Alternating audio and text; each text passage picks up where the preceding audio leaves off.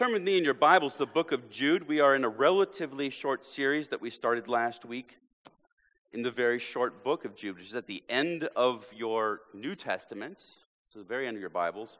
The last book is Revelation. If you find that, go forward or backward, backward, one book. You're at Jude. It's probably only a page long, so don't miss it. Some of you turn or swipe or just type it in, then you can't miss it. J-U-D-E. But we're going to look at a little bit longer passage than we did last week. We're looking at verses 5 through 16. Now, I want to remind you, although you once fully knew it, that Jesus, who saved a people out of the land of Egypt, afterward destroyed those who did not believe. And the angels, who did not stay within their own positions of authority, but left their proper dwelling, he has kept in eternal chains under gloomy darkness until the judgment of the great day, just as Sodom and Gomorrah and the surrounding cities, which likewise indulged in sexual immorality and pursued unnatural desire, serve as an example by undergoing a punishment of eternal fire. Yet in like manner, these people also, relying on their dreams, defile the flesh, reject authority, and blaspheme the glorious ones. But when the archangel Michael, contending with the devil, was disputing about the body of Moses, he did not presume to pronounce a blasphemous judgment, but said, "The Lord rebuke you." But these people blaspheme all that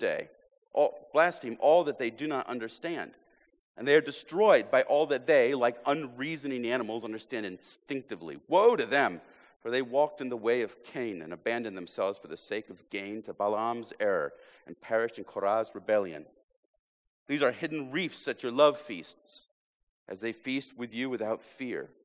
Shepherds feeding themselves, waterless clouds swept along by winds, fruitless trees in late autumn, twice dead, uprooted, wild waves of the sea casting up the foam of their own shame, wandering stars for whom the gloom of utter darkness has been reserved forever. It was also about these that Enoch, the seventh from Adam, prophesied, saying, "Behold, the Lord comes with 10,000 of his holy ones to execute judgment on all and to convict all the ungodly of their deeds of ungodliness that they have committed in such an ungodly way, and of all the harsh things that ungodly sinners have spoken against him. These are grumblers, malcontents, following their own sinful desires. They are loudmouthed boasters, showing favoritism to gain advantage." That's some harsh words. It was a Friday in early May. Europe was engaged in a massive war. And we remember probably, some of us remember, the seminal events from our high school history classes. There was the assassination of Archduke Franz Ferdinand of Austria, which took place in Sarajevo. And nation after nation assembled against one another as a number of secret treaties for mutual defense were called upon. Russia and France ready to defend Serbia, while Germany came to the aid of Austria. And by fall of that year, Britain had entered the war, but it was not truly a world war until that Friday in May. On May 7th, 1915, the RMS Lusitania was traveling between Britain and the United States. The ocean liner had at one time been the world's largest. It was fast, and that made it a great passenger vessel for wartime, especially when primitive submarines, the German U-boats, were lurking in British waters to sink unsuspecting boats that might support the war effort. The Lusitania had left New York for Liverpool. The British government sent warnings about the presence of U-boats in the waters. The Lusitania was advised to stay far away from the shore and travel in a zigzagging pattern as it approached Britain. For reasons we don't know, the captain of the vessel ignored those warnings. Perhaps he was confident in his vessel's speed and size to make it unscathed. But whatever the case, the German U-20 struck with a torpedo, and in just 18 minutes, the Lusitania sank 11 miles off Ireland, killing nearly 1,200 passengers, about two-thirds of the manifest. Included were many Americans, of course, and it's widely regarded as the singular event that drew the United States out of its isolationism and into the war on the side of Britain and France. How history might have been different had that captain heeded the warnings. Impossible to know. Would the United States have even gotten into the war? Would they have joined the opposite side? It's amazing to think how much destruction and devastation hinged on some very urgent advice that was unheeded. Have you ever heard some scandalous news and just written it off as impossibly true, impossibly untrue? Just ignored advice that was given to you, heeded no warning, and instead pursued your own course. I don't know why this is sticking on me today, but such is the case in the book of Jude. As we looked last week at the introduction to the book, we saw that Jude had a warning, and he was urging his readers to contend for the faith because it might get upset. Well, here in verses 5 through 16, Jude wants to bring out the threat with a little bit more clarity. And he wants to persuade them that this is a threat they cannot ignore. Because what Jude would remind us even today is there may be some in our ranks who are fit to be destroyed.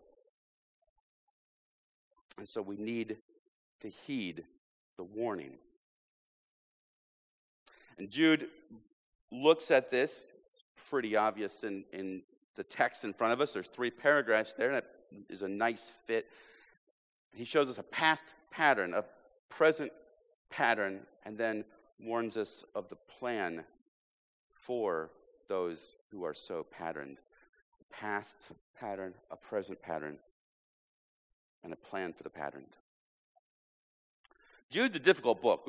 As we were reading it, there was probably some things you heard that are strange and odd, and we're going to dig into them a little bit. It depends so heavily on the Old Testament, Jude does, that many of us haven't read those parts, and we haven't read those parts well, as we should. But Jude confounds us even more by citing some works that aren't even in the Bible. But these allusions remind us that despite Jude's concern for his readers, they share a common culture and they share a common understanding of the Scriptures that he can appeal to. In looking at the first few verses of Jude, we saw last week that there was a charge to contend for the faith. His readers were experiencing a threat to the true Christian faith that seemed as much about orthopraxy, having the right actions or works, as it had to do with orthodoxy, having the right beliefs. In verses 5 through 16, Jude makes the case that the concerns he has brought to their attention are, in fact, real. And he begins by appealing to Scripture to show his readers something about how God has acted in the past. Some Christians read the Bible as if the Old Testament and the New Testament were completely different works with different expectations.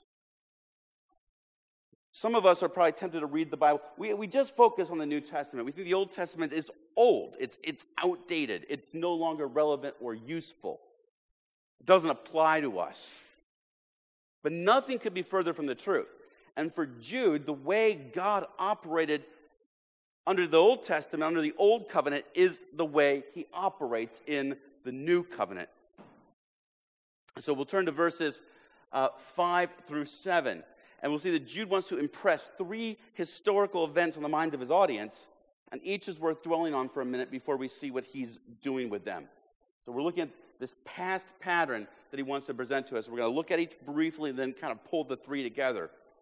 He writes in verse 5, "Now I want to remind you, although you once fully knew it, that Jesus, who saved a people out of the land of Egypt, afterward destroyed those who did not believe." In the Old Testament, God first rescued Jacob and his sons and their families by bringing them into the land of Egypt. But over a period of about 400 years, They became slaves in Egypt. They were mistreated and they were abused. But God's patience for Egypt wears out. And in a spectacular display of power, he frees them from Egypt, forms them into a new nation, Israel, and leads them to a new land. It's a bit of an aside, but we have to touch on it. What's remarkable about Jude's words here is the question of who rescued the people from the land of Egypt. Jude says it was Jesus. And everywhere in the Old Testament, it's Yahweh, or Jehovah if you prefer, who delivers his people out of Egypt. And what Jude writes here is tantamount to saying that Jesus is the embodiment of Yahweh. Yahweh, the one and only God, beside whom there is no other, is to be identified precisely with Jesus. These are building blocks of the Trinity, the idea that God is one. There's one God who exists eternally in three persons, Father, Son, and Holy Spirit. And that is the only God there is. But let's get to Jude's point.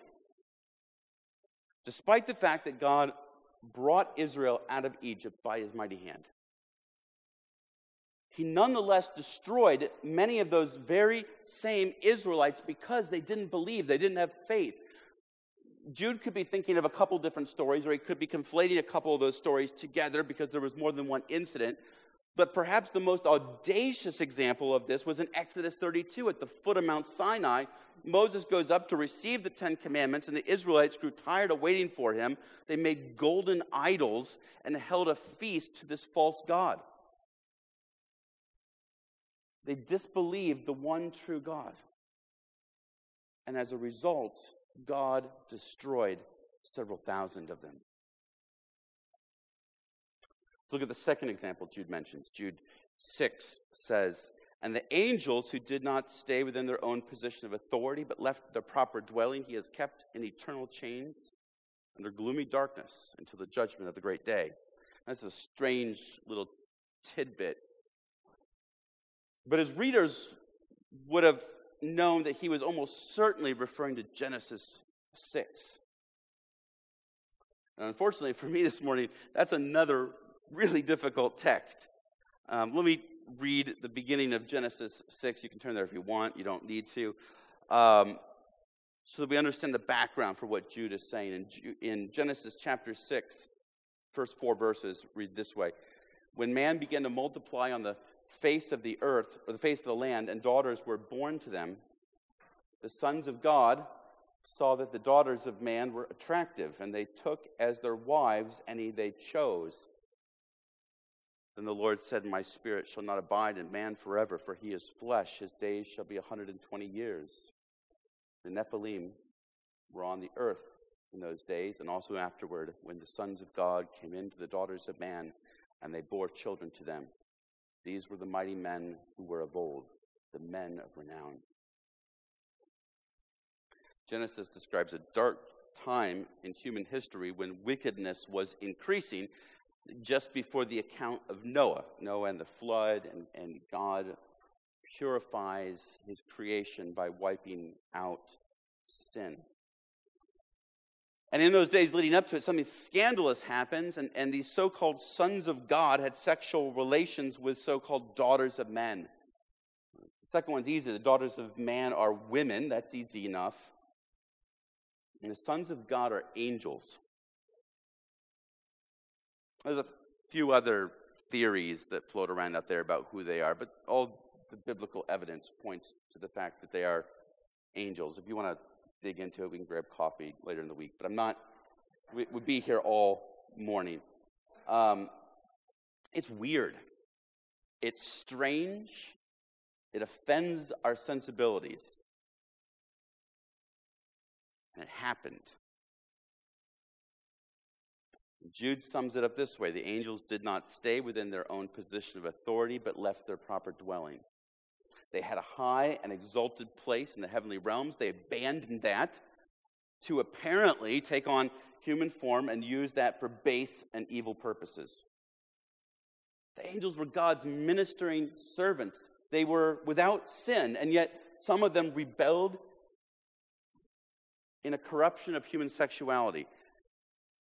And Jude says they are now being restrained until a final judgment comes. We could say a lot more on that. But we're going to leave it there because that's all Jude says. And it's easier for me. But the third incident, the third historical past pattern that Jude wants to point out is in verse 7. Just as, so he likens them to this angelic situation, just as Sodom and Gomorrah and the surrounding cities, which likewise indulged in sexual immorality and pursued unnatural desires, serve as an example by undergoing a punishment of eternal fire. Now we have this much more famous case of Sodom and Gomorrah and the surrounding cities. It was more than just the two, although those are the two that we remember. Sodom and Gomorrah were clearly guilty of innumerable detestable sins. But on the day that God is prepared to judge them, they demonstrate their wickedness in a shocking fashion. God sends angels, and as you can read this in Genesis, God sends angels who appear as men to rescue a man named Lot and Lot's family because Lot has faith. Even though it may be weak, Lot has faith, and the righteous are righteous on account of their faith. And not knowing that Lot's visitors are angels as opposed to men, the men of the town demand that Lot hand over these guests so they can violate them. And as Jude puts it, they, like the angels in the last story, perverted God's design for sexuality. In Sodom's case, it was rape and a desire for same-sex relations, which Jude calls unnatural desire or desire for other flesh. Be a little more literal translation. They, too, were destroyed and will face eternal punishment in hell. So, what's the connection between these three stories? Rather simply, I think, we have a group of people in each case who outwardly might appear to have things together, or at least have some things going for them. Israel in the first, were they God's chosen people? The one that God exerted great power to draw out of Egypt? Angels in the second, God's ministering servants. They beheld his very glory. In the third, you have these significant towns in the valleys of Palestine. In each case, there was righteousness mixed with unrighteousness, faithfulness mixed with unfaithfulness. And in each case, unbelievers, even with horrendous perversions of the truth, existed alongside faithful believers.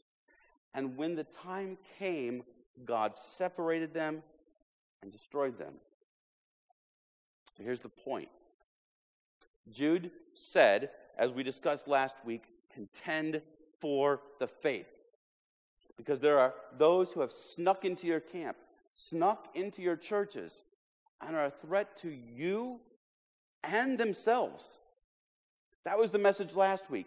But if you were in Jude's audience, you could imagine you might have been incredulous. No, Jude, that can't be right. Sure, we have some problems in our church. It's not perfect. We're not perfect. We're all sinners here. But there's nothing that serious going on, Jude. Okay, maybe we have some individuals, Jude, who need a little more instruction or could use a little more care with their words. But their heart is in the right place, Jude. They're passionate about Jesus. After all, don't we reason the same way? Here's Jude's warning. It happened in history. Even in to some individuals, you'd think it was never possible. To Israelites fresh out of seeing God part the Red Sea, to angels fresh out of beholding God's glory. If it can happen to them, it can happen to you. And that means that we need to be introspective. We need to be introspective as a community, and we need to be introspective as individuals. We need to check our own selves. In 2 Corinthians chapter 3, verse 15, Paul writes, "Examine yourselves to see whether you are in the faith. Test yourselves." Do you check yourself? Do you ever ask, am I really a Christian? Am I really regenerated by the Holy Spirit? Do I truly trust in Christ's sacrifice? Or am I like those whom John wrote, "Many believed in his name, but Jesus did not entrust himself to them because he knew all people, for he himself knew what was in man." There's a kind of belief that really isn't faith. As some have said, if you are arrested for being a Christian, would there be enough evidence to convict? But we also have to be introspective as a community. Jude is writing to a community. He's writing to a group. Everything's plural here. And we don't want to be paranoid about one another. We don't want to be heresy hunters, always looking for who doesn't belong here. But we also can't be a people that willfully overlook serious, outward, unrepentant sin. We can't be people who turn a blind eye to individuals teaching things that contradict the fundamental truths of the Christian faith. And in 2018, I think we can extend the idea of community a bit from Gateway Church downtown. Because modern communication has made the world so incredibly small. For Jude's audience, these false teachers had to creep into their community physically. But that's not the case anymore. There are movements and groups that can infiltrate our ranks or our hearts through a blog or a YouTube video, even though we've never known them personally. And so we can't be passive Christians. We can't consume just anything that has a Christian label on it. We have to test and hold on to the good and throw away the bad. But let's look ahead to what these intruders look like more specifically and see what might resonate for us. So the present pattern, or the present moment of these people that fit the past pattern in verses 8 through 13. And Jude begins verse 8, "Yet in like manner." In other words, he's saying that these guys fit the past pattern. They're presently patterned after those who came before. And in verse 8, he gives a short summary of what he sees as these guys' sins. These people, relying on dreams, defile the flesh, reject authority, and blaspheme the glorious ones. 3 things. And Jude fills them out a bit in the next couple verses. I want to pause for a moment on the idea that they rely on their dreams. It might be better to say that Jude just calls them dreamers. In the ancient world, it was not uncommon for individuals to claim spiritual import for their dreams, to view dreams as a way that God communicated revelation to them. In fact, we see a couple instances in the Old Testament, though 2 of the most significant examples happen to unbelievers, Pharaoh and Nebuchadnezzar. And while the Bible does say a few positive things about them, about God-given dreams, the whole scope of the Old Testament and New Testament when it comes to dreamers is fairly suspicious in general of those claiming to have dreams, giving them revelation about what to do or how to live.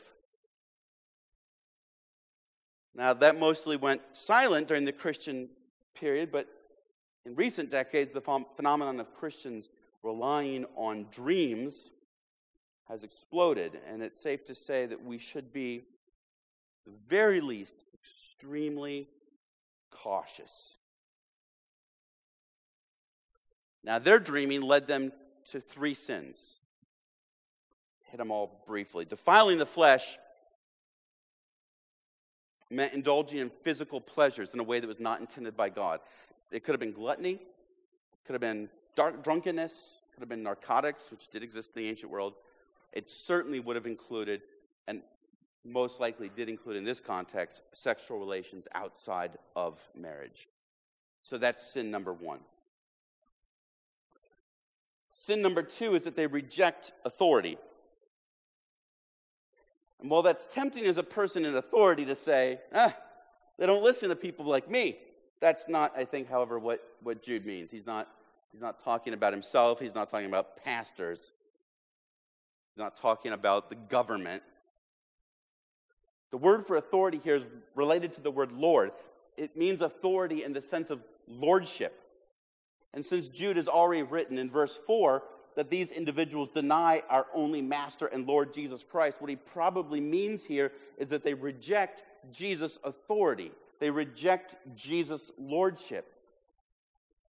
In the middle of the 20th century, lasting until today, but thankfully fading a bit, it's not gone though, there was a simplified version of Christianity that went something like this. Simply believe in Jesus and you'll go to heaven forever.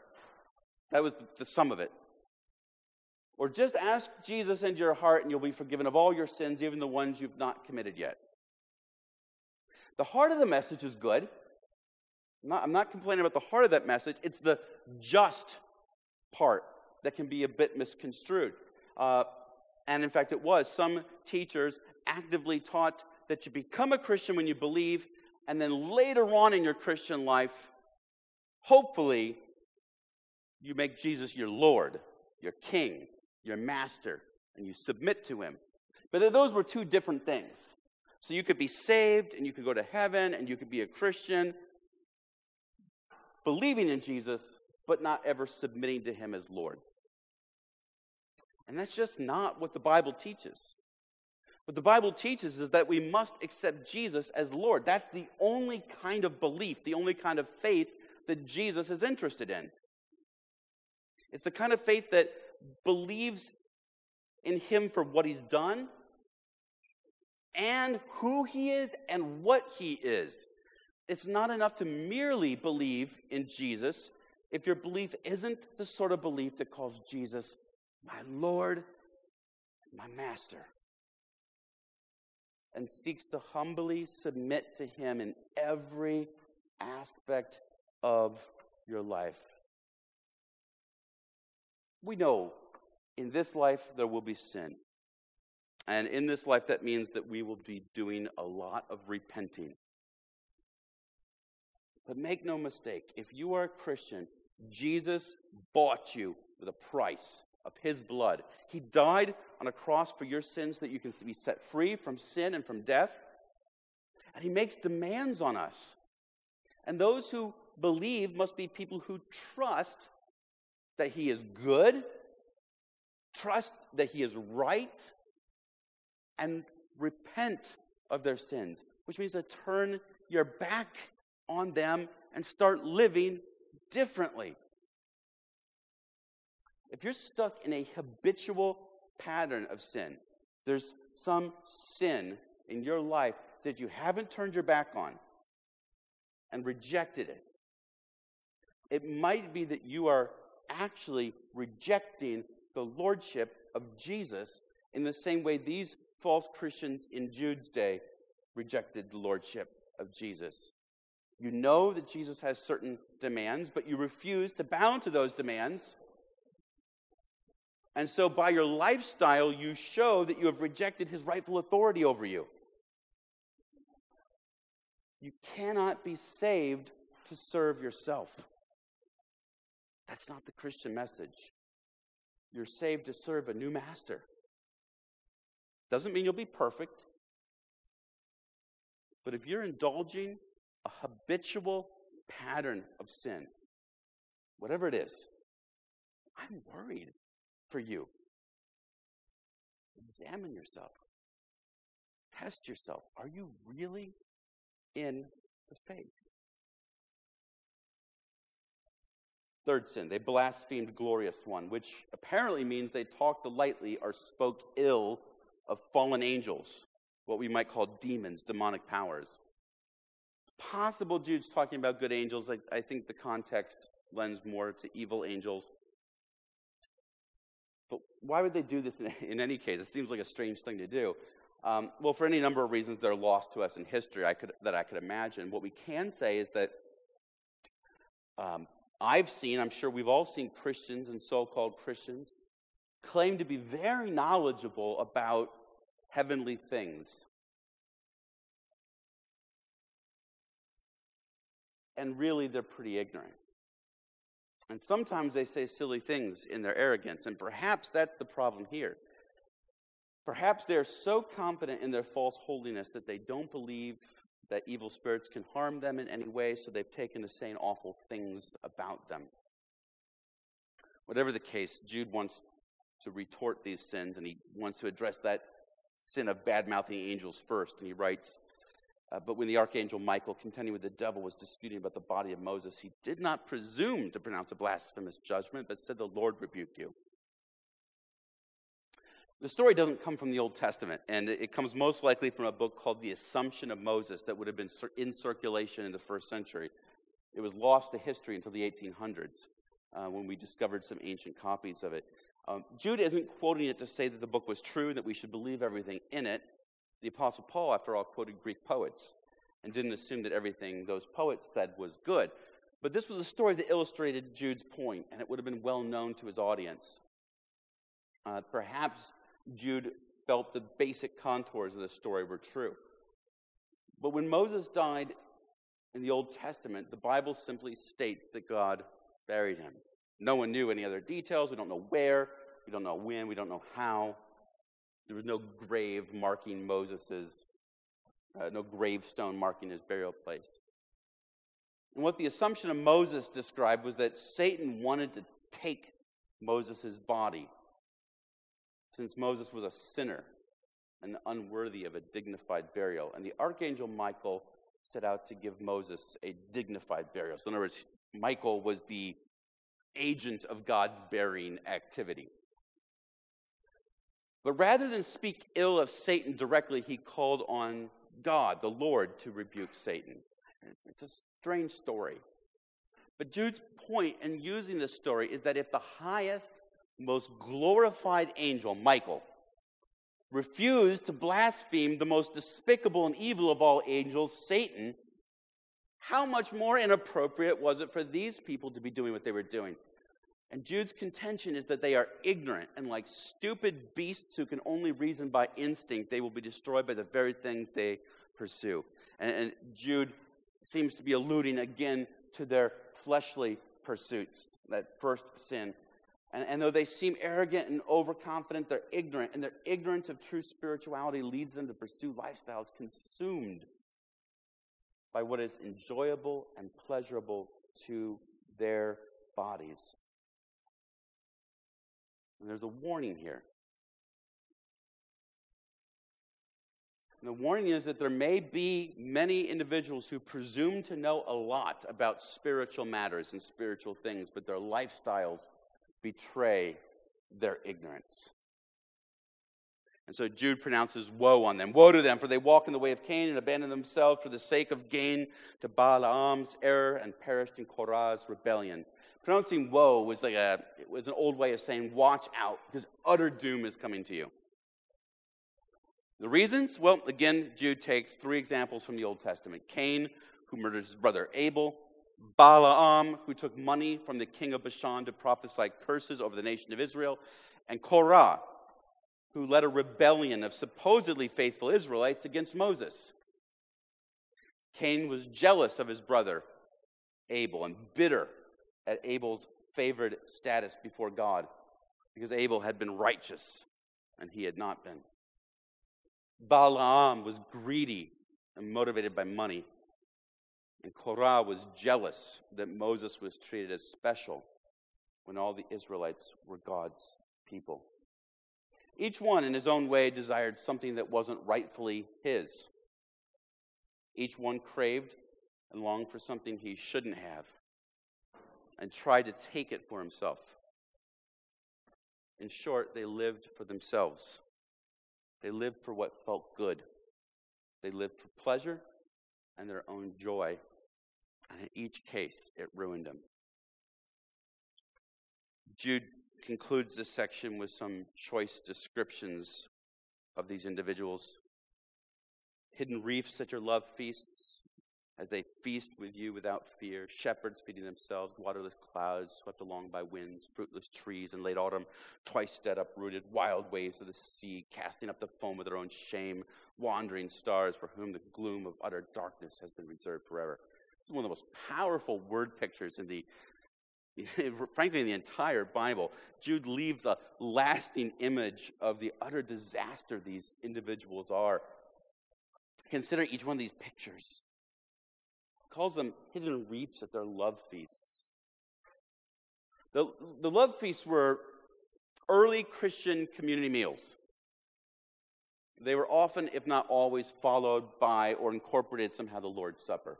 So they were celebrating the Lord's Supper, the wine and the bread from a very early time. And they combined it with a larger community meal. So as such, these were special meals that were only for Christians, only for the church.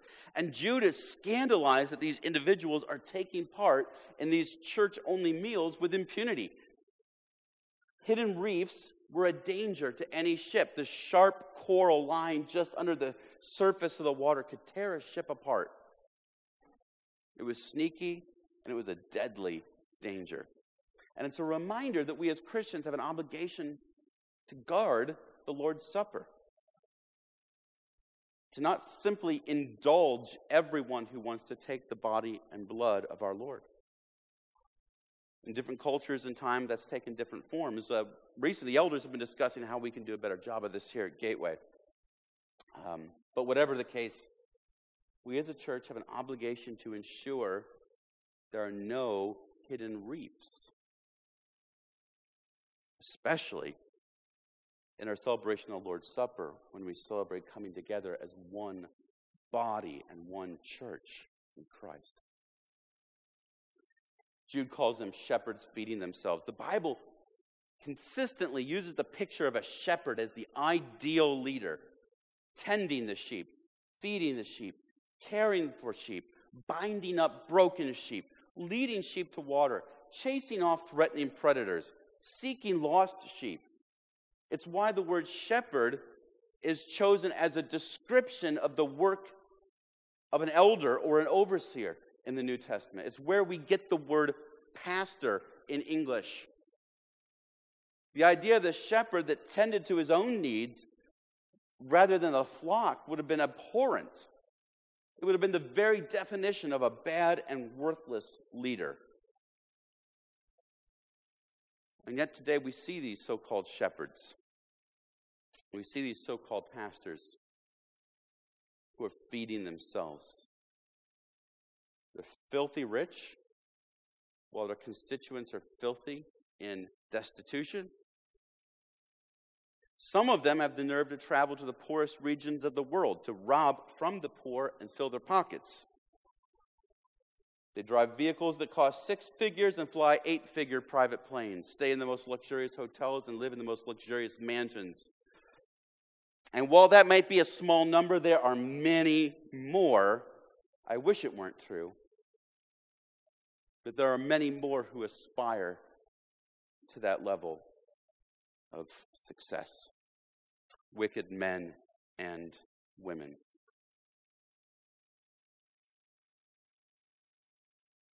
And yet, they don't arrive in that position by looking like Satan incarnate.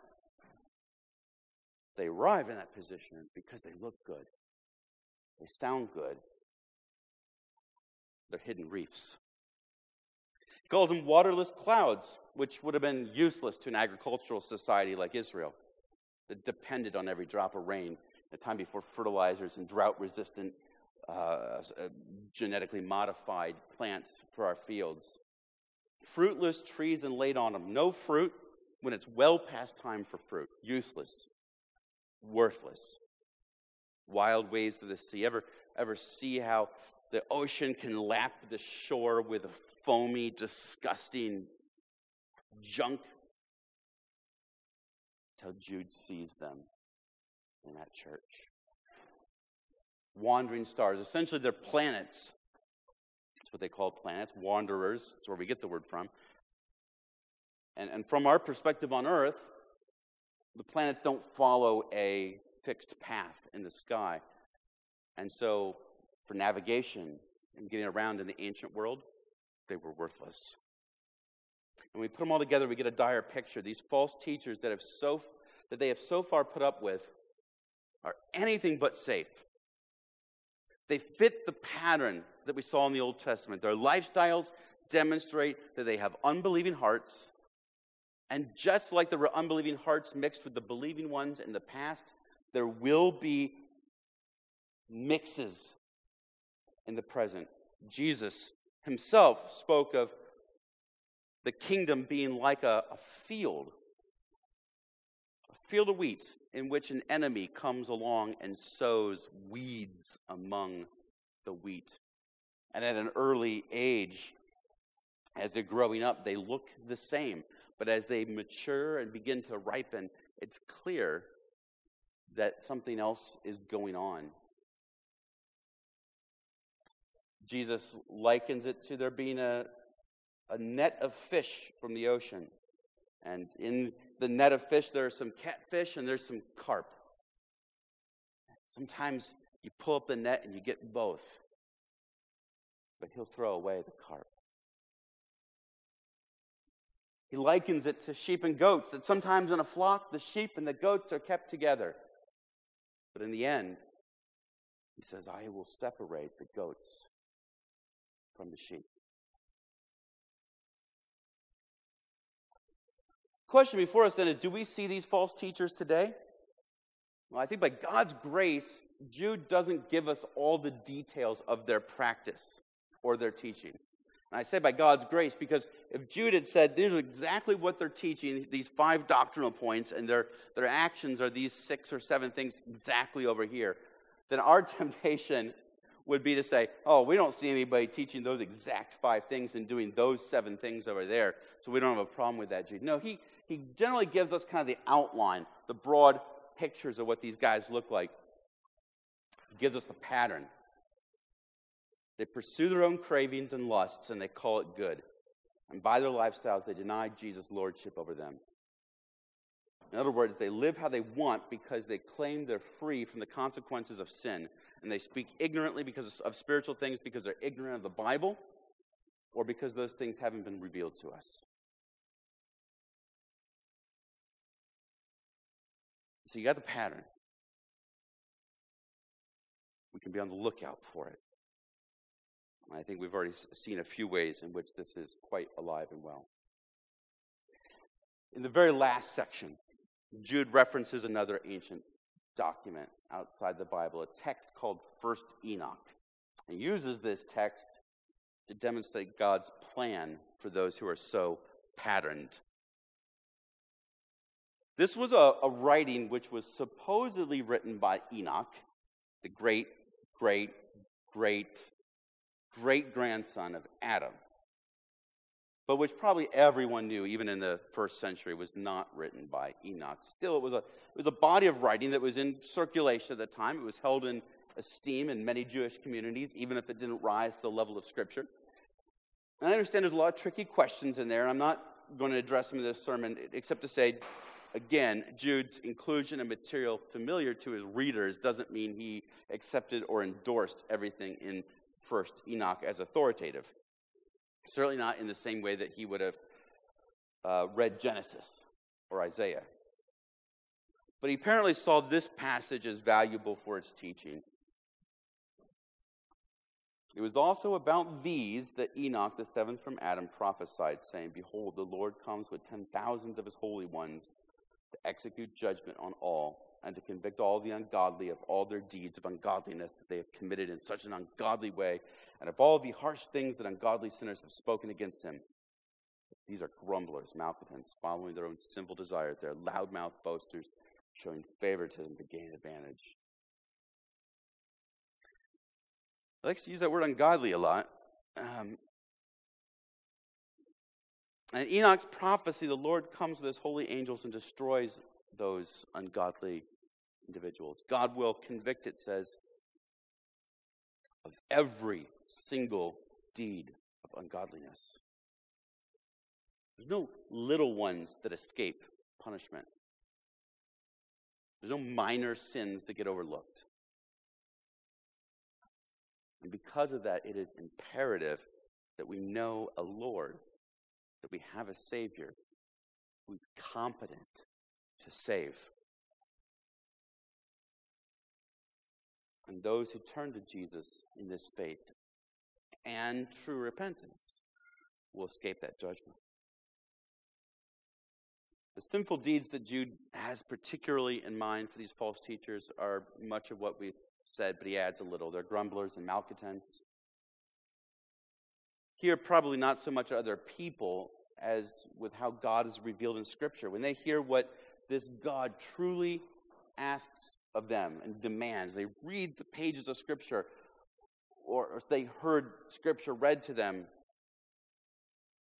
maybe they complain about it, as if God has somehow been burdensome to them or inconvenienced in them in some way. That's just hard. They'd rather follow their own sinful desires. It's easier that way. The last descriptions suggest that they're always shooting their mouths off, talking in the biggest possible terms to win admirers, not for the sake of good, but for their own advantage, whether it's financially or socially. It's often the case, isn't it, that some of the most dangerous individuals are some of the nicest. Their smooth tongues and flattering words draw us in and make us want to trust them. But it's a reminder that we have to test everything by Scripture. We have to go back to the source. This is where we have to place our trust. This is God's revealed word to us. I confess, there's once in a while, there's still some things I come to that I don't fully grasp the whys of. Well, when I get to the whys part, there's probably a lot of things that I don't fully understand, because I don't have the mind of God. And God He's a good God. He often explains things for us, but He's not under any obligation to always explain everything for us. As Paul put it, doesn't the potter have the right to do with the clay as he wants? I am the servant. He is the Lord.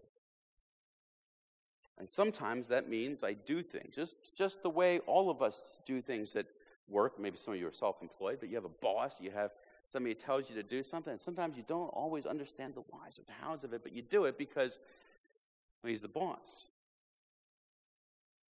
Differently with God, though, He's always good. He's always loving. You know that if you're His, that He always has your best in mind. He promises that He works all things together for the good of those who love Him. And so you can say, I know that's me. And so even if I don't understand why this is good for me or how this is going to be good for those around me, I'm going to do it anyways because I know He's good. And so when these flatterers come around, when these guys come around with their dreams, when these guys come around with their ideas about how they can live their lives, when we are seeing people that are confronted by Scripture, confronted by the Word of God, and they don't want to do anything about the way their life is not in line with it, then we need to be careful.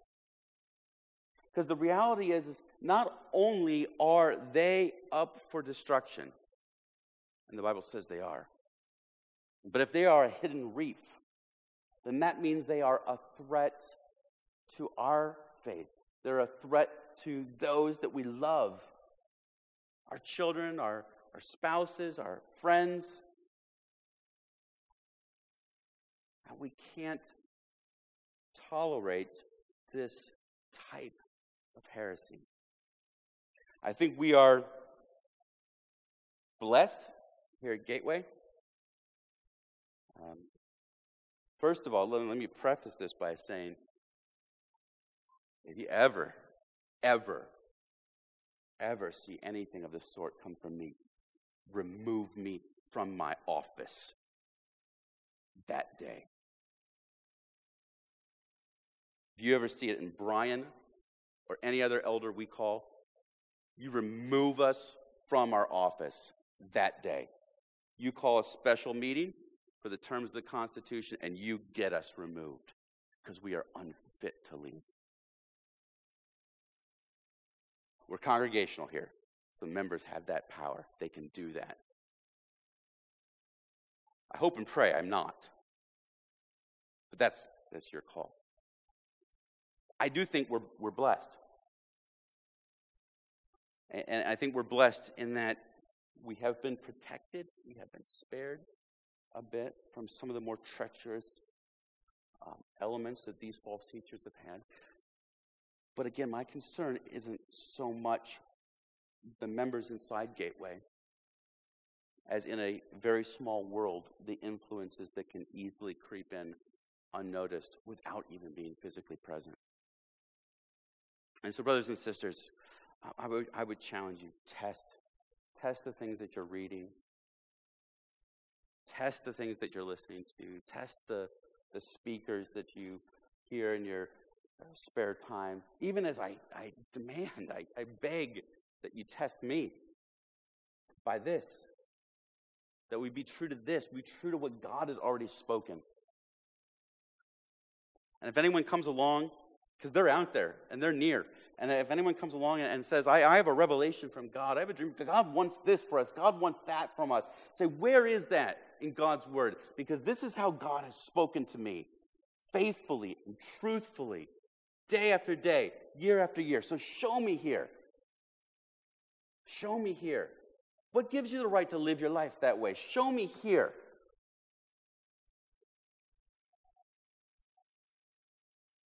Why is your life not look like this?